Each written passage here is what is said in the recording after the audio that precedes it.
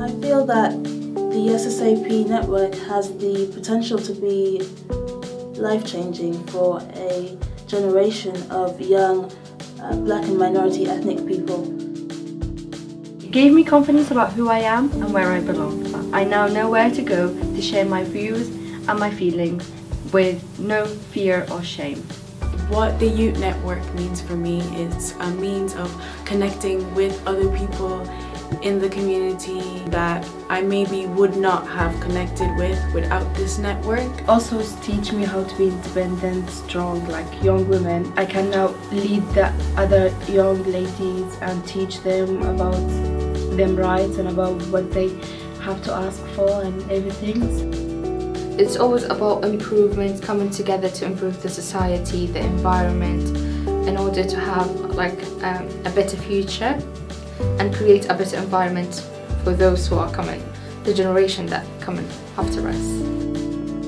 Being with SSAP has given us a lot of confidence to go out in the world and share our skills and what we learned, and to make every young woman aware of their rights. I think it's a wonderful job and work that they have done in the last 10 years, and being here I feel even more privileged to be part of some of the projects that will be carried out in the next few months, and I hope that this organization is giving all the support by partners and other organizations and even the government to do more.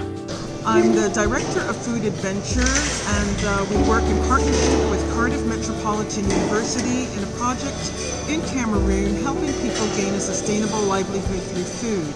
We've really appreciated the support of SSAP. I really enjoyed the Next Gen Leadership Training, which I think was really valuable for helping to train leaders in Wales that are from Black and minority ethnic groups. I really appreciate the work of SSAP, and I wish them many more years. We've been running for almost 25 years, and we currently support over 6,000 people per year over our 25 projects. And in delivering our projects, it's really important for us to work in partnership with the communities, professionals, as well as our partner organisation, and together we can provide a holistic support.